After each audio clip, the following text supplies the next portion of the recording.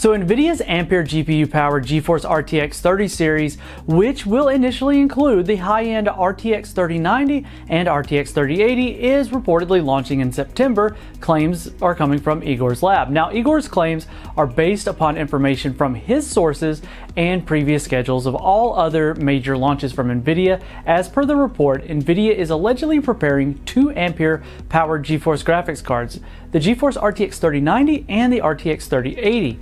Now, there are rumors about the specifications that we've covered, but the RTX 3080 and 3090, which seem to indicate both cards will be making use of the GA102 GPU, but vastly different configurations. But before we talk about how these cards stack up to each other, let's take a look at the expected launch timeframe. Now, Igor reports that the Ampere GeForce RTX 30 series is currently going through the DVT phase, which is done for the design and validation test.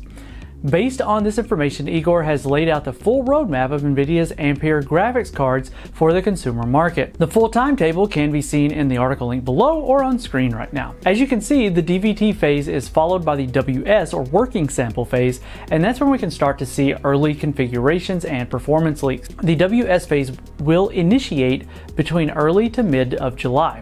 One key consideration is that the final BIOS for the GPUs won't be available until the beginning of August, so any early performance numbers leaks that we get won't simply show the final graphics performance of the Ampere-powered GeForce RTX 30 lineup. The mass production of the cards will begin in August, and not to everyone's surprise, Igor has mentioned that NVIDIA will host a media event for its next generation launch in September, along with the first benchmarks as well. This means that we can have both the media event and performance reviews of said cards by September 2020 at the earliest. Also notice how the media event is mentioned and not public event for the cards themselves. NVIDIA is likely to host both, but a public event can come earlier around Gamescom 2020 at the end of August, where the cards will be presented for the first time to the public along with launch details, while media will be briefed later on the specific architecture.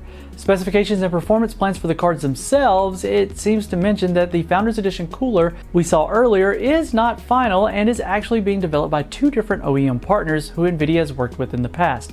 There have been reports of the cooler costing upwards to around $150 US, but I believe that may not be the case. But a premium cooling solution for the Founders Edition cards is expected, which would utilize exotic materials and technology compared to the traditional graphics cards coolers. With that said, let's talk about the two cards, the GeForce RTX 3080 and the GeForce RTX 3090, and see where they stack up. So NVIDIA's GeForce RTX 3080 naming scheme is simple. It will replace the RTX 2080 while offering performance equal to or better than the RTX 2080 Ti. But the addition of the GeForce RTX 3090 has made the lineup slightly more confusing. Or has it?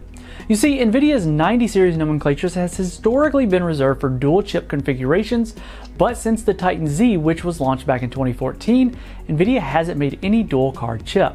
The flagship spot has since been taken up by the Ti series cards such as the 2080 Ti, the 1080 Ti, 980 Ti.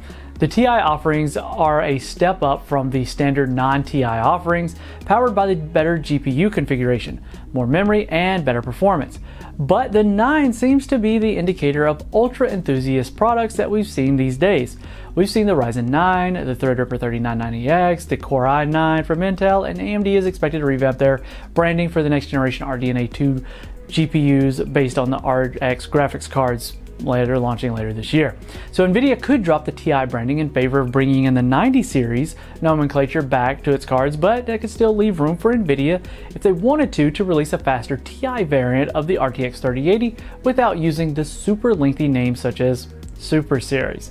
Once again, it's advised to wait for more concrete specifications and details from NVIDIA itself, which we'll be getting for sure in the coming months. For more on this and other news, follow the link in the description and make sure you're subscribed and hit the notification bell so that we don't miss you in the next one.